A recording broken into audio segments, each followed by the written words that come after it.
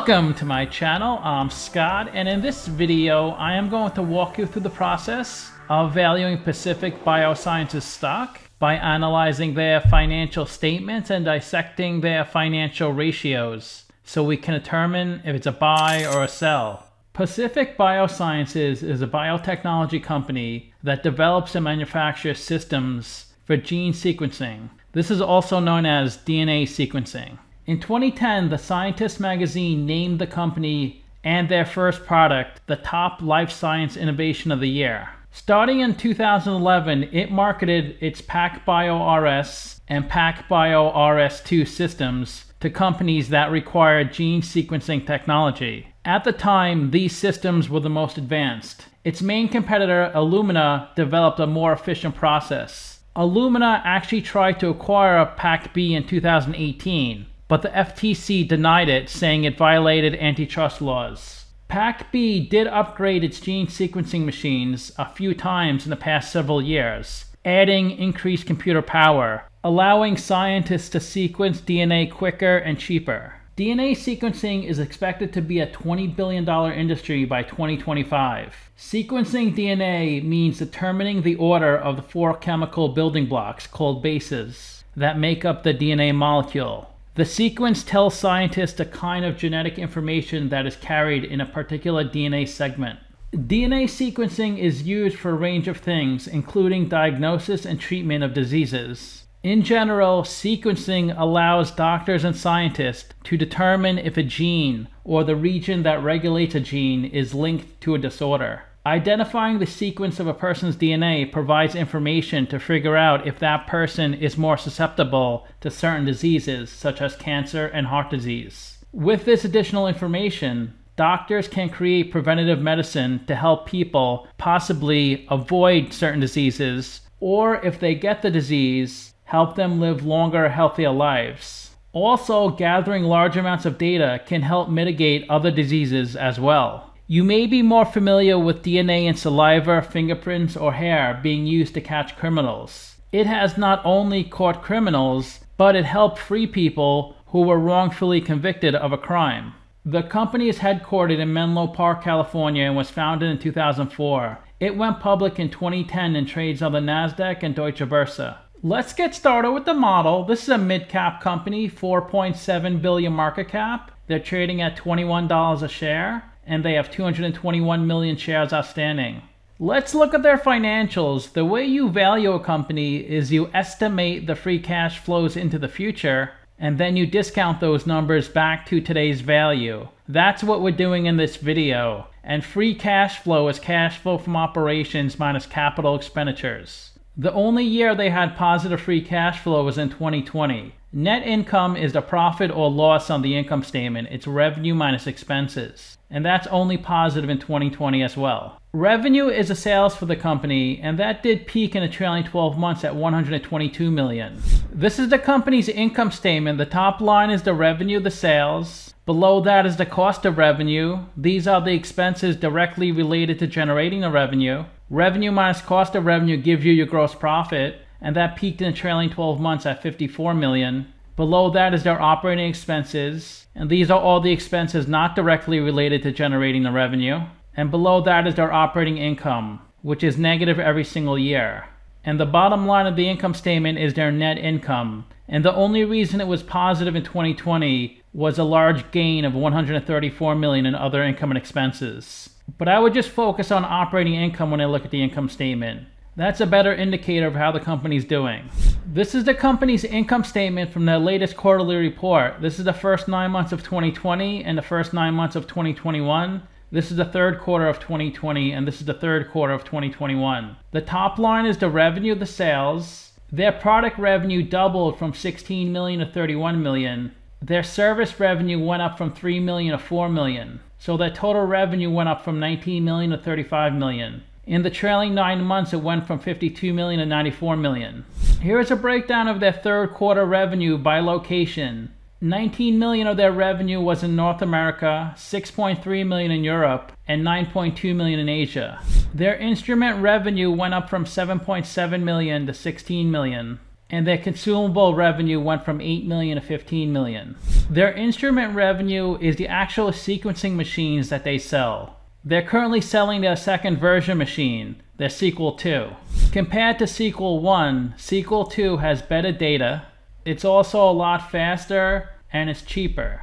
Illumina is their biggest competitor in this space. Sequel 2 is superior to Illumina's nanopore machine. After you buy the machine, then you have to purchase consumables. For PacBio's machine, it costs $3,800 to sequence a human genome. For Illumina, it costs about $5,200. And most of that cost is from consumables. If you're in the market for a DNA sequencer, you can get a used machine for $38,000. This is their Sequel 1 version. Most of their consumable chips are manufactured in Taiwan.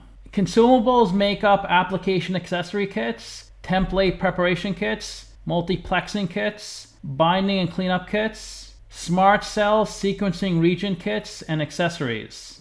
In the third quarter of 2021, it sold 44 Sequel 2 machines compared to 20 from last year. So the average machine cost about $360,000. The more machines it sells, the more consumables it can sell. So it can't really sell consumables unless it sells their machine. That's why their consumables revenue went up in the third quarter of 2021 versus the third quarter of 2020 because they sold more machines. And their service revenue was $4.4 million. This is from the service maintenance agreements it charges customers for each machine it sells. The product revenue was $31 million and the cost of product revenue was $15.5 million, which are much better margins than service and other revenue because they only receive $4.4 million and it cost them $3.9 million. So they do have positive gross profit every year, but they spend a lot of money in research and development, $28 million, SG&A $32 million, and you could probably ignore merger-related expenses because that shouldn't be recurring. So every year they have an operating loss. And they do have a lot of debt, so they paid $3.7 million of interest on their debt in the third quarter. They had a loss of $78 million before taxes, but they received a tax credit of $95 million, so that's why they had positive net income in the third quarter. If it was not for the tax credit, they would have had negative net income. Let's look at their statement of cash flows. The top line is operating cash flow. That's how much cash the company generates or loses from its operational business. So you could think of operating cash flow as net income converted to cash, because net income is your accounting profit or loss. It's not actual cash. They leaked cash flow every year except 2020. They generated $19.5 million that year. And then you have capital expenditures, which are investments in property, plant, and equipment. They spend $1 to $3 million a year on CapEx. Operating cash flow minus CapEx gives you your free cash flow. Since they pretty much have negative free cash flow every year, they need money from somewhere. Since they pretty much have negative free cash flow every year, they need money from somewhere to fund their day-to-day operations. So they're doing it by issuing capital stock. They issued $97 million in 2018, $187 million in 2020, then $389 million in the trailing 12 months. Every time a company issues common stock, it increases the shares outstanding and makes your shares less valuable. It looks like in the trailing 12 months they acquired some companies because their CapEx was only $3 million and their investing cash flow was over $800 million. Same thing in 2020, their investing cash flow was a big negative and they only invested $1 million in CapEx because CapEx is part of investing cash flow.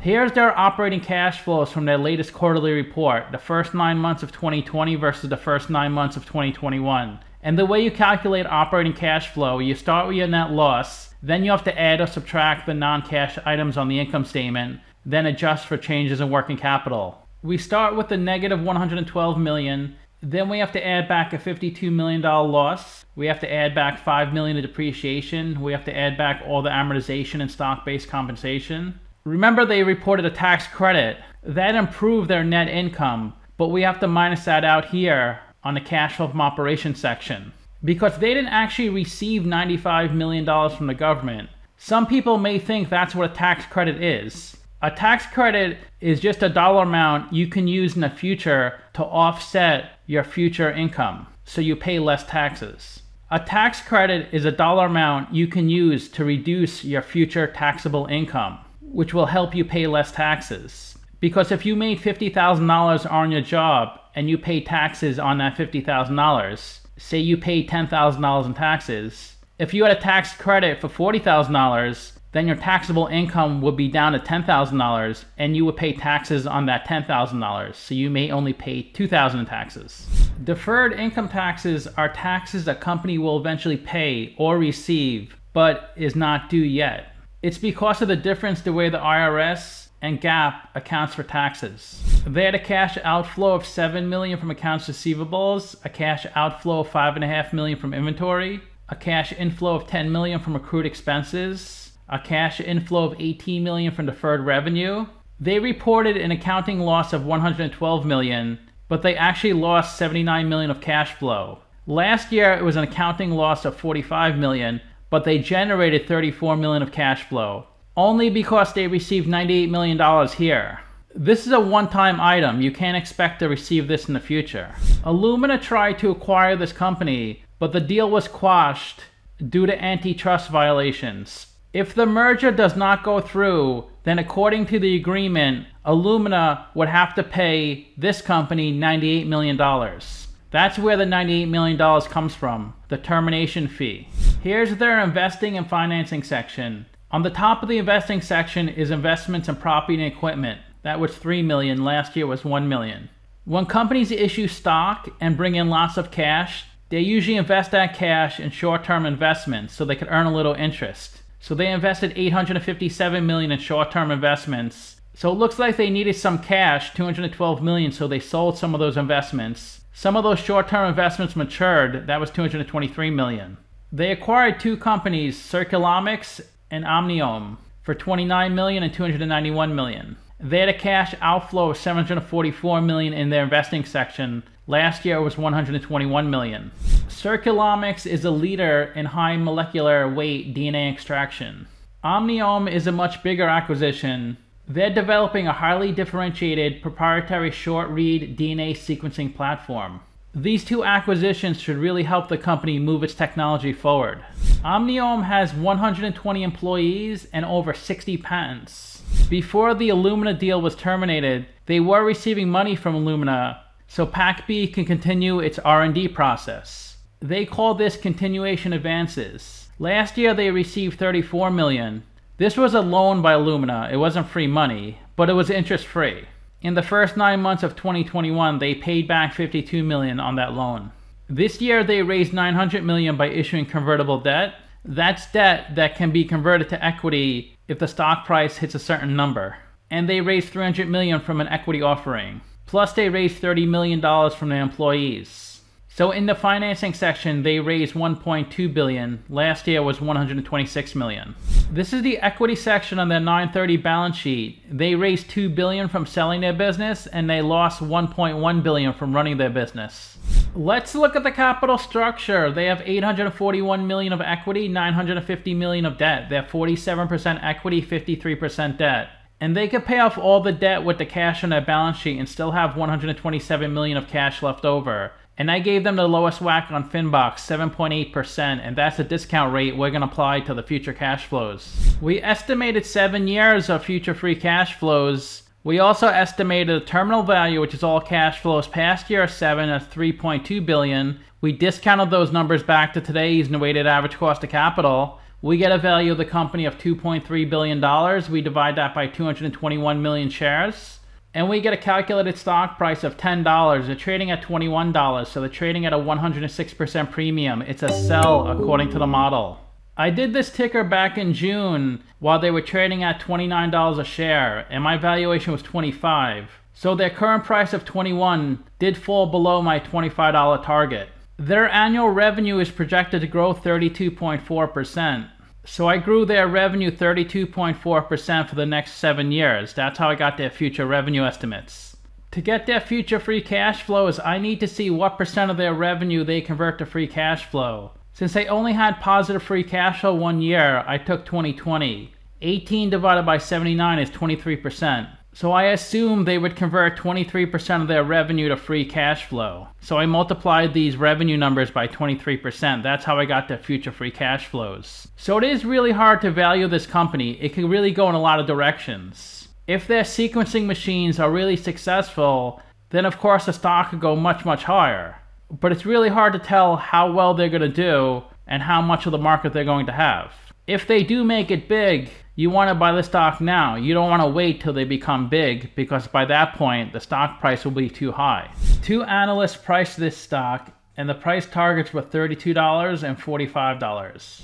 This is where the stock has been trading the last 2 years. So you can see it was really low in 2020, and then it shot way up past $50 a share. But it's down more than 50% since that point.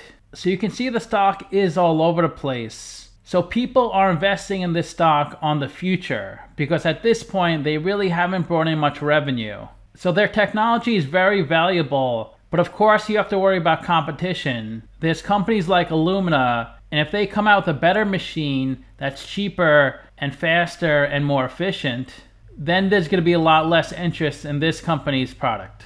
The fact that they do have sales, and it does seem like the sales are increasing, is a good sign. The lines down here are the trading activity, and look how big these lines got back in the beginning of the year. Lots of trading activity. When there's a green line, that means the buy orders are higher than the sell orders, and the stock price goes up. When there's a red line, that means the sell orders are higher than the buy orders, and the stock price goes down. They have a beta of 1.16, so the stock is not too volatile. It moves a little more than a market. It's gone down 22% in the past 52 weeks, while the S&P is up 27%. The 52-week low is 18, the high is 54. And the stock is trading below its 50-day and 200-day moving average. About 3 million shares are traded each day on this stock. Of the 221 million shares outstanding, 218 million are on float, 84% are held by institutions. Almost 10% of the shares on float are shorted.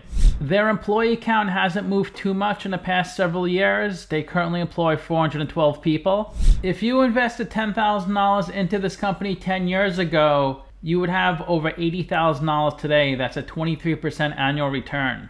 In the past 12 months, no insiders have bought the stock, only sells. 20,000 shares have been sold within 3 months, 90,000 in 3 to 6 months, and 190,000 in 9 to 12 months. Here's a breakdown of the people who sold their stock, the date, how many shares, and the price they sold them at. So this person sold 101,000 shares at $50. That was a really smart move.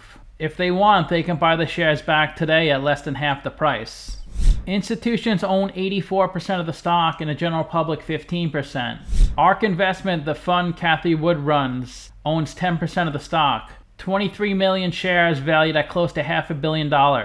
The next biggest shareholder is Vanguard, BlackRock, Capital Research, and Jackson Square Partners. Let's look at their financial ratios. We can't look at the PE since they have negative net income. They have a pretty high price to sales of 39, much worse than the market median average. Their price to book is pretty good at 5.6. That's between the market median and average. Price to book is stock price over book value per share. And the way you calculate book value per share is equity over shares outstanding. They have 841 million of equity. Equity is assets minus liabilities, but only 18 million of tangible equity, since they have a lot of intangible assets on their balance sheet from all the acquisitions. Here's a list of their non-current assets. 31 million of Here's a list of their non-current assets. 31 million of property and equipment. This is net of depreciation. 46 million of operating lease right-of-use assets. These are assets they lease from other companies using an operating lease. An operating lease is when you lease an asset, but you give back the asset at the end of the term. A financing lease is when you lease an asset, but retain the asset at the end of the lease term. 4.6 million of long-term restricted cash, over 800 million of intangible assets. They have a really high current ratio and quick ratio, above 20. Here's a list of their current assets. 425 million of cash, 654 million of short-term investments. And the way I know they're short-term investments is because they're in the current assets section. Anything listed in current assets are assets that will be converted to cash within 12 months. 24 million of accounts receivables. This is money other companies owe them. 18 million of inventory and 7.2 million of prepaid expenses. A prepaid expense is when PacB makes an advance payment for a good or service to be received in the future. Initially, it's recorded as an asset. Initially, it's recorded as an asset on the balance sheet, but it's expensed over time onto the income statement. Let's look at their current liabilities. They have $5 million of accounts payable. This is how much they owe other companies. $31 million of accrued expenses, $10 million of deferred revenue. This means PacB received $10 million for a product or service it's going to send a customer in the future. $7 million of operating lease liabilities and $2.9 million of other.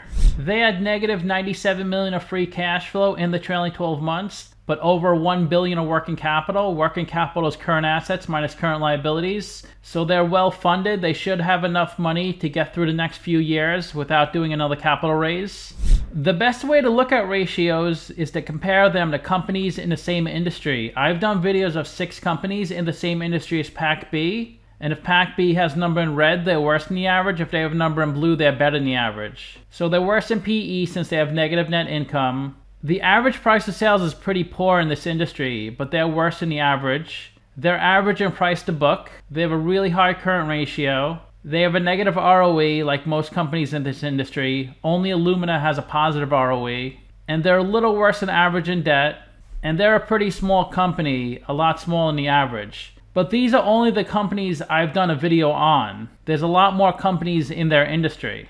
I found 86 tickers of companies in the same industry as PacB, and the average market cap for all those companies is $12.8 billion. They have the 26th highest market cap. The average price of sales is really high because a couple of companies have a price of sales in the thousands. And the average revenue is $2.2 billion. They're really tiny at $122 million. There's 2 companies in this industry that are bigger than Illumina.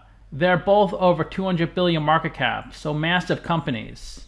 And both of them have a better price of sales than Illumina. To summarize, I have them trading at a 106% premium.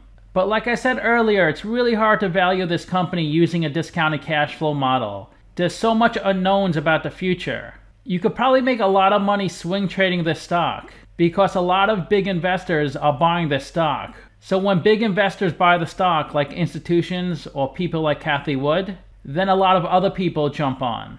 But it has come down a lot the past several months. There's been a lot of insider selling. So it could be a good opportunity to pick it up at a cheap price. But of course it could come down a lot more. It could come down to $10. Nobody really knows. But if you're in it for the long haul, then it's a great time to buy it now. I rank their free cash flows 1 out of 10, their revenue 4 out of 10, and their ratios 2 out of 10. So let me know what you think. Give this video a like, subscribe, or comment below. Also, if you'd like to get a custom valuation or just support the channel, you can become a member by clicking on the link in the description below. Thanks for watching.